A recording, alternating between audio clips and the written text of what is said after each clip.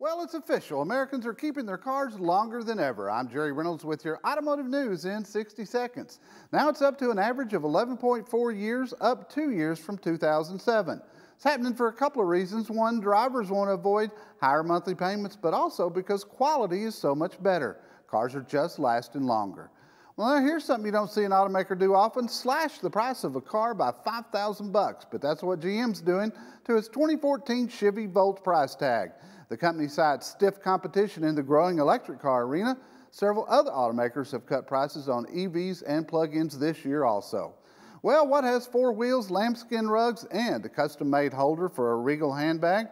Queen Elizabeth II's 2001 Daimler V8 limousine, built especially for her, who's put about 11,000 miles on it.